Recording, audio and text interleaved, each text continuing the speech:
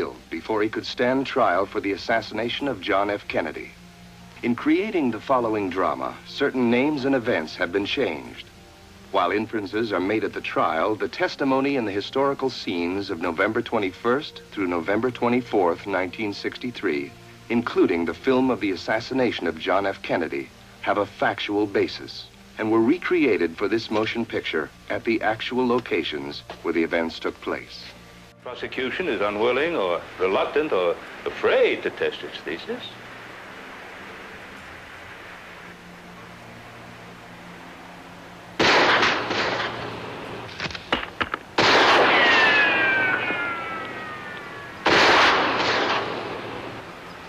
That wasn't me. I didn't do that. No, you didn't. He did.